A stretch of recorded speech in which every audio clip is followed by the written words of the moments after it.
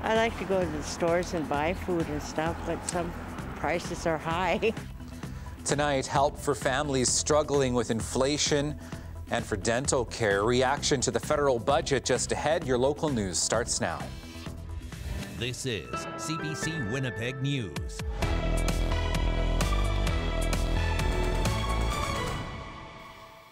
Thank you for joining us. The federal budget is promising transformative investments in Canada's green economy, but there's also spending to help families struggling with inflation and for dental care.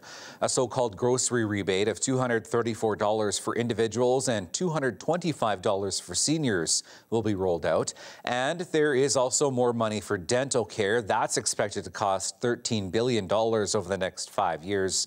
Up to 9 million Canadians will be eligible. Government estimates suggest roughly 11 million low-income Canadians will qualify for those grocery rebates. People in Winnipeg's North End say the one-time payments won't come close to meeting their needs in this tough economy. Emily Brass has the story. Winnipeg North's one of the poorest federal ridings in Canada, and more people are relying on the Bear Clan Food Bank to get by. The federal grocery rebate could offer them a boost, but is it enough? Welfare's only giving me $508, $500 for the rent. Leaves me with $8. I can't buy. That's why the food bank's helping me. I never did it before, you know. Richard Jowett lost his job of 24 years and spent 5 months homeless. If the federal budget goes through, he should get a one-time payment of up to $234. So should Audrey Copley, who's on disability and finds herself at the food bank for the first time in years. I like to go to the stores and buy food and stuff, but some prices are high. With high food costs and high demand, the Bear Clan says it's struggling to keep people fed. We make it stretch. Operations manager Roberta DeLorme says not only have food bills spiked, so have the rents. As a single mother, she says families need more help. Single moms are struggling too. They don't have any other means, and they've got to choose. Either they're going to pay the hydro bill or they're going to eat this month. The grocery rebate would give a couple with 2 children up to $467.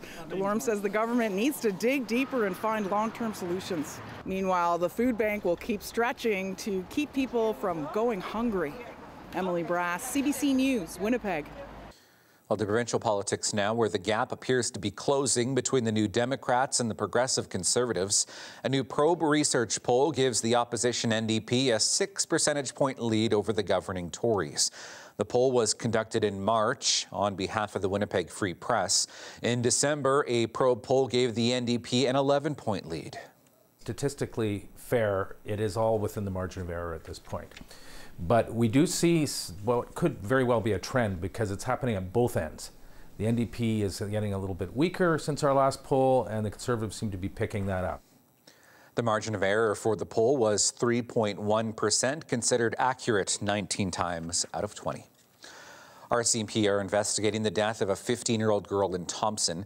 Police got a call late last night reporting that the teen had not returned home. She'd left the Thompson Recreational Community Centre grounds earlier in the evening with friends who had all gotten home safely. Her body was found this morning in a dog park off of Baffin Crescent. Temperatures in Thompson overnight dropped to as low as -24 degrees. An autopsy will be conducted to determine what killed her. Meantime, Winnipeg police have arrested a man in connection with the death of a 23-year-old woman. Star Alicia Thomas was found with severe injuries during a fire at the Adinak Apartments in the West End. That was back in January. She later died of her injuries. 26-year-old Joey Robertson LaCoy has been charged with second-degree murder. Police believe Thomas and LaCoy knew each other.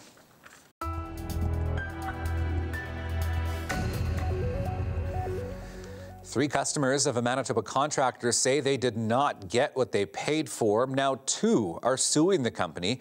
The I-Team's Caroline Bargout reports. There's a large amount of mold underneath this window. Alexis and Calvin Bruno bought a piece of land in Tyndall, Manitoba in 2021, and with it came a developer. Steve Collins Contracting was signed on to build a home for them to accommodate their 13-year-old daughter who uses a wheelchair to get around. A year into the build, they discovered mold. So much so that a building inspector issued 2 stop work orders on the house till it was removed. Still, Alexis Bruno says it'll always be in the back of her mind. We had an air analysis done, and we had 2 toxic molds along with many other strands of molds in our house. The Brunos aren't the only ones who have issues with this builder. 2 lawsuits were filed against Steve Collins Contracting this year. In the first one, a Winnipeg man says he paid to have a cabin built at Hillside Beach, but a year later, it's not finished and riddled with deficiencies. Insulation had to be removed. Steve Collins Contracting denies the allegations against him, and none have been proven in court. The Brunos say they plan to sue the builder, just like 2 of his other clients who filed lawsuits in court this year. Caroline Bargout, CBC News, Tyndall. You have a tip for our I-Team? You can email iteam@cbc.ca or call the confidential tip line at 204-788-3744. A 12-year-old girl in Manitoba is being credited with saving her little brothers when a fire broke out in their basement of their family home earlier this month. So I ran upstairs and I grabbed both of my siblings and my 2 animals and went out and called 911 right away. I was just bawling my eyes out, super scared because of one of my cats. She was dead already in there, and I thought she could make it out, but she didn't. And yeah, so it was just super scary for me. Emily Neufeld was home alone with her 2 siblings when fire broke out and quickly sped through their basement. She got her brothers out of the house in time. The family was later told the source of that fire was a plug-in wax warmer that had been too close to a towel. The family says they weren't able to salvage much from the fire and are staying with relatives. All right, let's take a live look at downtown Winnipeg. We're expecting another cold night tonight and windy one tomorrow. Meteorologist John Sauder's forecast is next.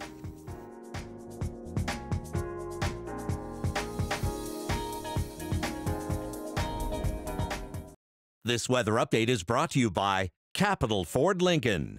The trade and upgrade event is on now. We did enjoy lots of sunshine here across southern Manitoba, while we had a little bit of snow across the north, and we'll likely see a little bit of that tomorrow. Wednesday, looking at another little blast of snow that moves through the Thompson area. Amounts will be really light. This is due to a low-pressure system in the Arctic, kind of drifting down into northern Manitoba. Another sunny day on the way, though, for the south, but it will be a windy day as we head into Wednesday afternoon. You look at the wind field out of the northwest early in the day, but it shifts around to the southwest with winds over 40 kilometers per hour for gusts in western Manitoba and more like 35 to 40 here in the Red River Valley and in northwestern Ontario. And again, it will be a southwest wind on Wednesday afternoon. Temperatures getting down into the -20s for morning lows. Check out Brandon at -24, Kenora at -17, Winnipeg at -20, and the low -20s across the north. But a decent recovery with a decent amount of sunshine on the way for Wednesday afternoon, even some temperatures that are closer to the freezing mark in northern Manitoba. You look at temperatures going forward, we've got a -3 on Friday back into the sunshine and a +2, but a messy +2 with some wet snow on Sunday. All right. Thank you, John. That's your late news for this Tuesday. Thank you for being with us. We'll see you again tomorrow at 6 and 11. Have a great night.